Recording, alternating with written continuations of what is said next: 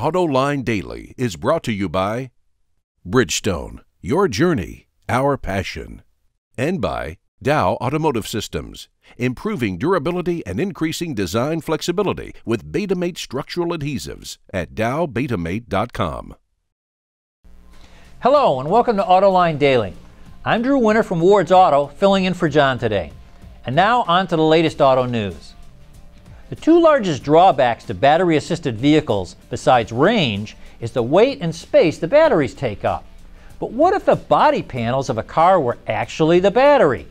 The folks over at Volvo teamed up with other major participants as part of a European Union-funded research project to develop the technology. It took 3.5 years to research and develop the batteries, which consist of structural supercapacitors integrated within a nanomaterial that's a combination of carbon fiber and a polymer resin. Supercapacitors can be discharged and recharged much faster than a conventional battery and also have a greater tolerance to do so numerous times. The system uses regenerative braking or an electrical outlet to charge the batteries, and this panel seen here is powerful enough to supply energy to the car's entire 12-volt electrical system. There's no word on how much these panels cost, but we can sure bet they are expensive. And speaking of EVs, Nissan unveiled an updated version of its electric DeltaWing race car. The company showed off a version earlier this year, but the new model features updates to its styling, aerodynamics, as well as new cooling inlets. The car, which is officially called the Ziyad RC, uses the same battery technology as the Nissan Leaf and is also equipped with a turbocharged engine. The Ziyad RC is able to reach speeds in excess of 185 miles per hour or 300 kilometers an hour.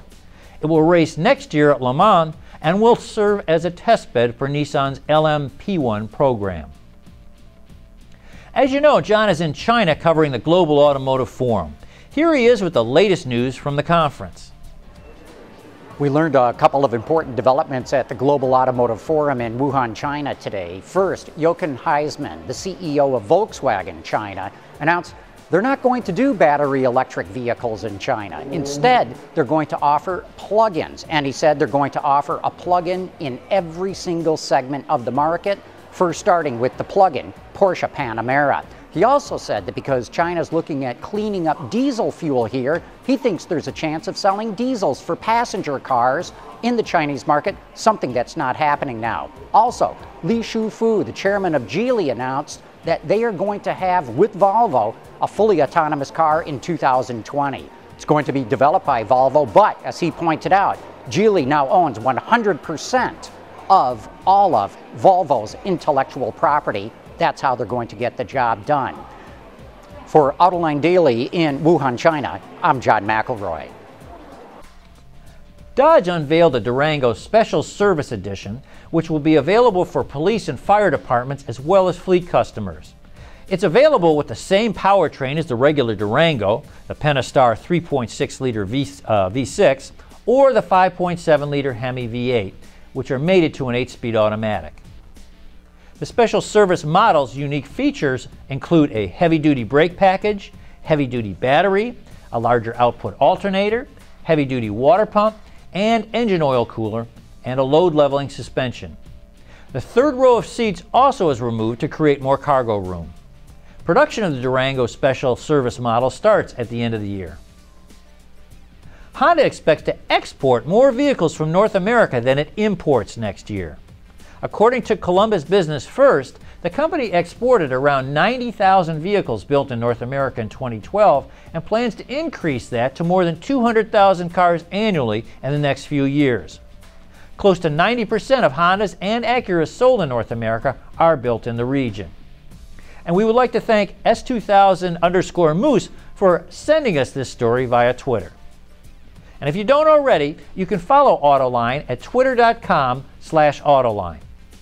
Coming up next, a peek into the design of the Porsche 918 Spyder.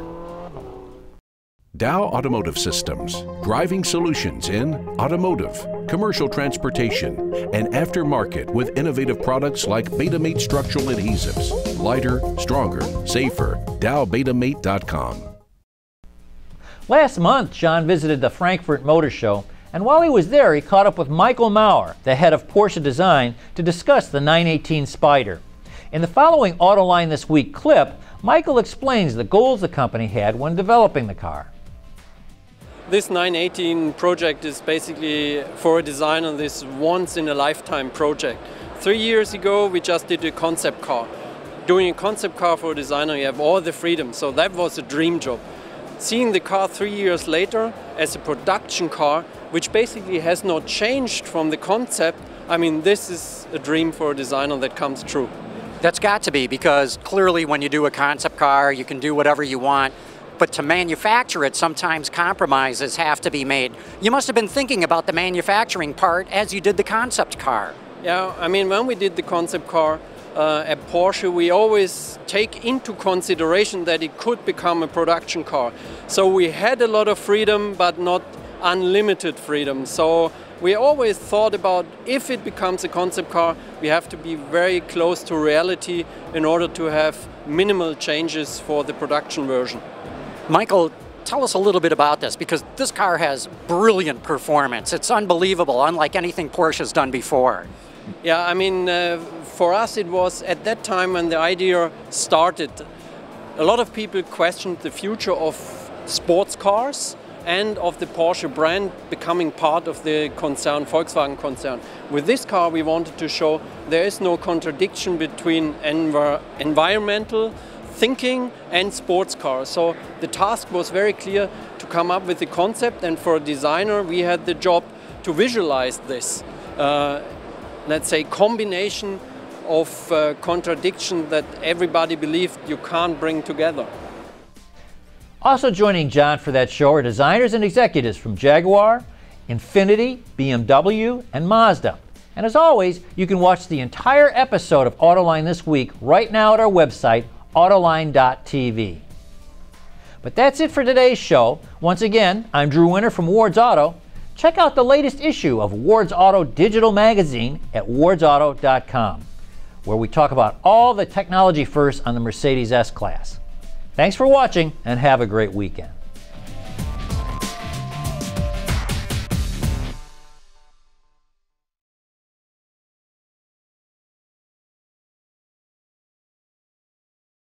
Ward's is the industry leader for news, data, and analysis. That's why companies across the globe subscribe to our premium service, maybe even your own.